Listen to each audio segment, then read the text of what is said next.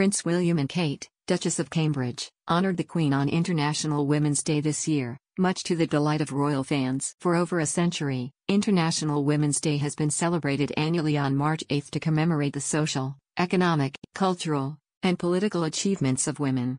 This year, Prince William and Kate marked the occasion by honoring an important woman in their lives, the Queen. The Duke and Duchess of Cambridge shared an International Women's Day-themed message on Twitter recognizing Her Majesty's service, alongside 4 sweet images featuring the monarch throughout her 70-year reign.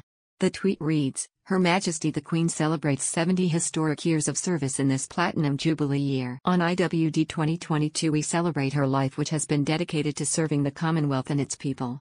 The post was met with delight from royal fans, including one called Rachel who wrote, "Beautiful photos."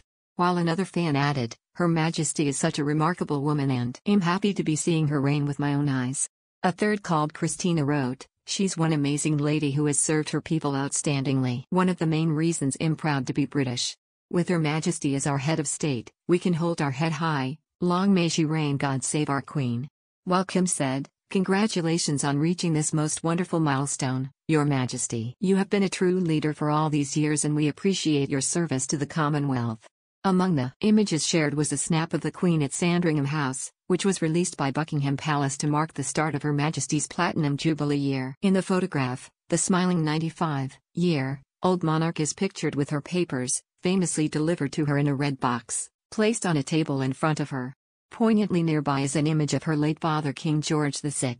The photo was taken at her Sandringham estate where in past years she has traditionally spent Accession Day, where 70 years ago on February 6 the king died and his daughter, aged just 25, became queen. Another image dates from 1977 when the monarch celebrated her Silver Jubilee. The photograph shows the Queen walking to the Guildhall for a city luncheon after a service to commemorate her Silver Jubilee was held at St. Paul's Cathedral, London.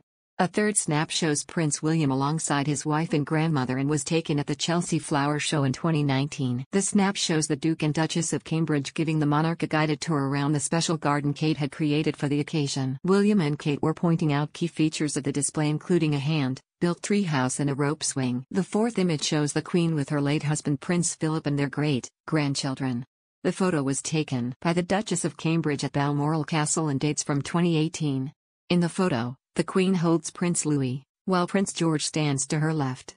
Also in the photo are Savannah Phillips, Mia Tyndall, and Princess Charlotte, while Isla Phillips holds Lena Tyndall.